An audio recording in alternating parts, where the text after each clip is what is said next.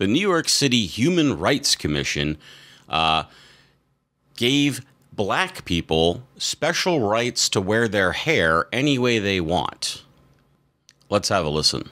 New York City's Commission on Human Rights starting today, spelling it out for employers, banning natural hair or hairstyles are considered racial discrimination. Imposing Eurocentric values of what is professional or neat or beautiful or proper, that has no place in New York City.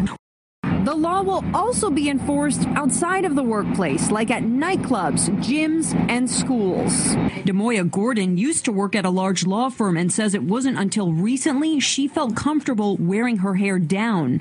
It's harmful, not just emotionally or psychologically, but physically and financially. Now she's working with the city to investigate 7 cases of racial discrimination based on hair, including someone being told their afro was too high.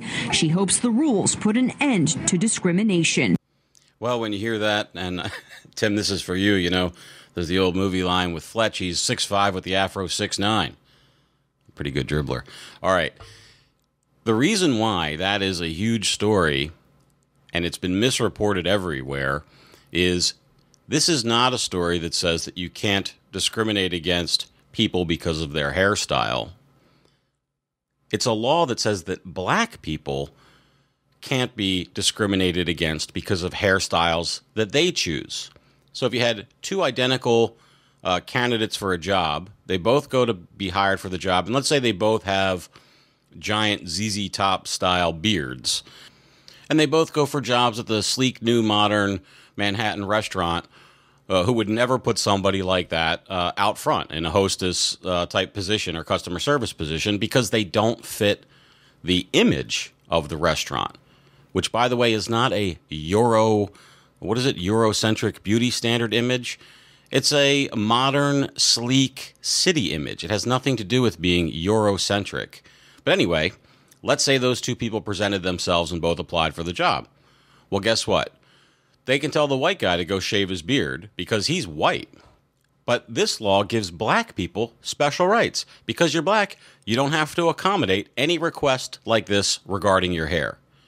There may be some provisions in there if you work around like machinery or something like that for physical safety. But other than that, it literally is the first law I've ever heard of in my life that just applies to black people. It's a special right just for black people. You get to have your hair any way you want.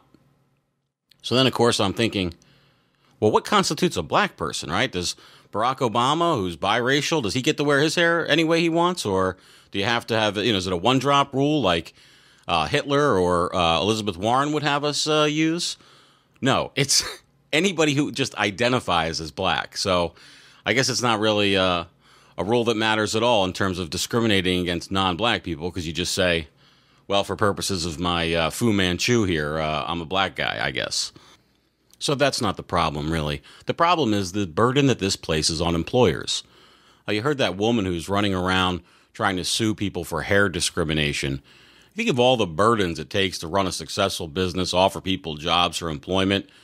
All you do is make it more trepidatious to even offer a job. You see some black guy come in and he's got like a sketchy hair situation, dreadlocks or weird stuff going on that doesn't fit with the image of the business that you're running. I'm not talking about a telemarketing firm or who cares. There are public-facing businesses that want people to look a certain way. It's part of their image. And in spite of what that social justice warrior progressive person looks like, not all business owners in New York are white or Caucasian. You could have a black person have a business that wants people to have a certain look. Well, just made it harder to employ somebody in New York. Congratulations.